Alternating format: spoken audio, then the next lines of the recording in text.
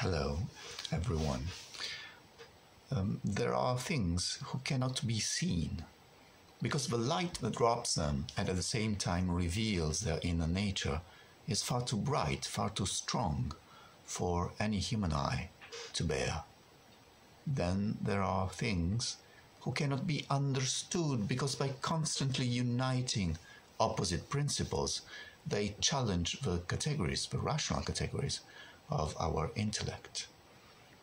Then there are things who cannot be remembered because they exceed the capacity of human memory. Finally, there are things who could never be properly expressed, even if they were remembered, because they are far beyond human language, far beyond the power of words. It is arguably with those kind of things that art deals with and has ever dealt with.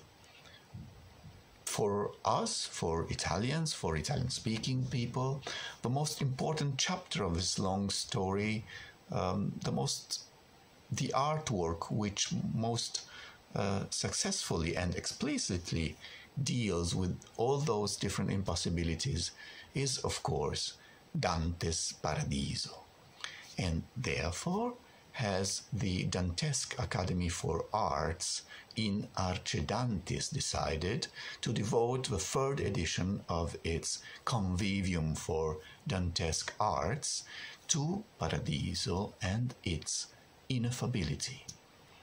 I am here appealing to all of you artists of any kind, whatever your expression mean is, to join our online convivium, which will be held next fall in a beautiful medieval castle in Poppi, Casentino, where Dante himself has been hosted twice during his long and painful exile.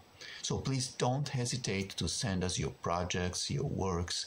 We are very much looking forward to welcome you in our beautiful land. Thank you.